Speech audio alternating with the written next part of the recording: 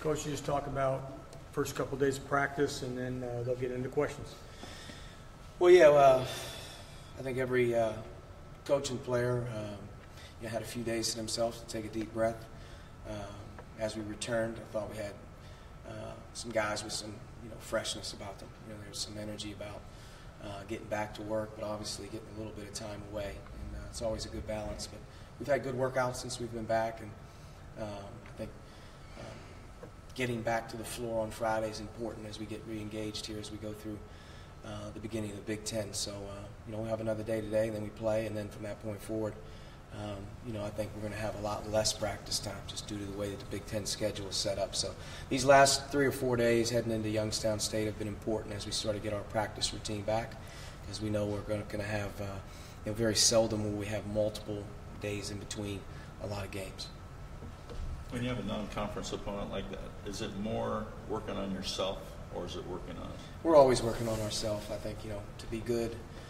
To be great at the hardest moments of the season in your biggest games can only really rely on you, and you got to be able to execute the things that you are trying to do, offensively and defensively. So we've spent, really all of our time, on us continuing to try to get better, continuing to try to play harder, getting more guys to do more things to contribute. And as you go into Youngstown State or whether you're playing against Wisconsin, there's always a game plan, but you have to be really good, I think, at what you do more so than the other teams do.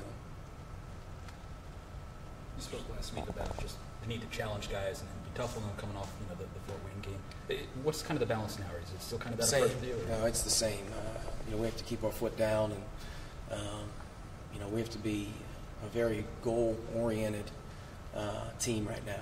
We have to be a very driven team individually and as a group, and we have to be pushed. Our staff has to be pushed. We have to push our players. Our players have to push one another. And the competition, the competitiveness, the spirit of what you do every day matters right now a lot. And we've had a couple guys come off the break. I've been really pleased. Justin Smith and Al Durham. You forget those freshmen; they can hit those walls during school, during finals. I think those guys have really been good in practice the last couple of days. It's been nice to see those guys re-energized, just so to speak, with a spirit about them. And I think that's what makes your team better, is guys working at it every day. You talked about kind of having just the gap between games to work on stuff. I think there's a push in some segments of the league to maybe almost mandate that between Christmas and New Year's, no games. Would that be something that's beneficial in your mind, or is that something where you got to figure out like what the 20-game schedule looks like, I guess, and just whether or not that would be doable? Yeah, I'm not sure. There's a lot of leagues that are starting up really quick after Christmas into their conference play. It's a balance when you're playing 20 because of the non-conference schedule, how you're going to have to deal with it. So I think there's going to be some trial and error. I do feel like when we go to 20, though, we'll have a portion of our Big Ten schedule early, which is going to give you maybe some space in January and February where your Big Ten games aren't as stacked up like they'll be this year. But I think when you come off a break, in general, it's a time that you can really continue to work hard. But conference play is going to get started earlier, so I'm not sure how it's going to all work. I think for us to be able to play after Christmas, to get a game in before Big Ten play was important for us, getting back off the break. So we'll see how it works. I think everybody's going to look at this 20 games, see how it lines up, and then you're going to have to build your non-conference schedule around it. You talk about goals. Is there, if you had a New Year's resolution for this team, what would be foremost in that? Oh, man, it's to be a much improved team defensively, to be a team that's much improved offensively in terms of execution and taking care of the ball. And as we get ready to, play in Big Ten play, that, we're right there. And, I think that we made some major strides. I said that, I think, after the Notre Dame game. We also take major step back, so the quest is to continue to just keep climbing every day and not really dwell on what you can't control and just keep trying to improve. And the hope would be towards the end of the season, as you're a team that's at the end, you're playing your best ball and you're a much improved team than you were before you got ready to get started. A lot of teams that start off hot can fade. There's a lot of teams that aren't maybe trudging their way as smoothly as you like, that find a way at some point in time to really hit it, and be able to hit a streak. And I think you're never going to be able to, achieve that stuff worrying about, what can you really control?